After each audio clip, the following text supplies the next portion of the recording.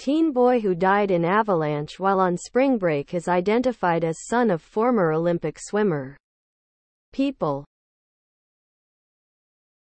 A GoFundMe page for Illinois high school freshman Alexis Bega has already raised $52,000 to support his family. Below are your comments. I'm glad I'm not the only one asking the same question. Why does this family need a GoFundMe when they were able to afford an international spring break via cat-ion for their child? Most people with a really good income couldn't afford to go to Switzerland. Does the family have life or travel insurance?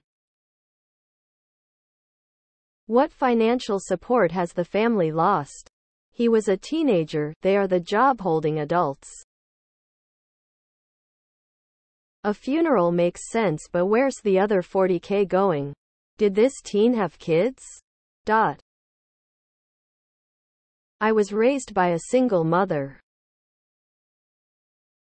Spring break for me was not having to go to school. Maybe a few of us renting a house at the local beach for a few days. Times have changed. Sorry for the loss of their son. If they can afford Switzerland, they can afford a funeral. Switzerland is one of the most expensive places to vacation.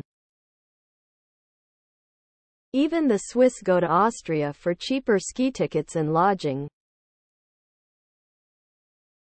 Terrible request for that family to ask the public for $40K to bring back their son and bury him.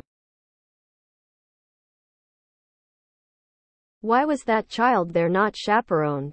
How was that child funded while there? Did he have a high-power job?